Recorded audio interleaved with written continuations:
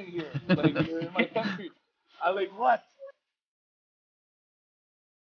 Well, yeah, I'm fucking scared. Obviously, the guy, he's been like doing headbutts since he's like 15 years old. He knows, so that's why I said I have to adapt fast. But yeah, to answer your question, I am scared, and I don't think it's bad. And nobody should be like afraid of saying that because it makes us human.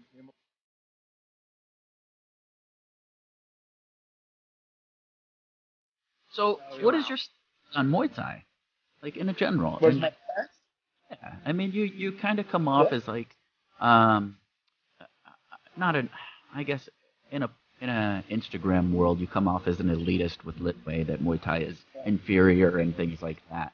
So, Well, like, what well, do you would you have think? it? First of, good question. First of all, would you have it any other way? First of all, that's like any person that achieves success in life is obsessed and an extremist. If you're Oh not yeah, obsessed with if you're not obsessed with your goal, and you won't achieve it, or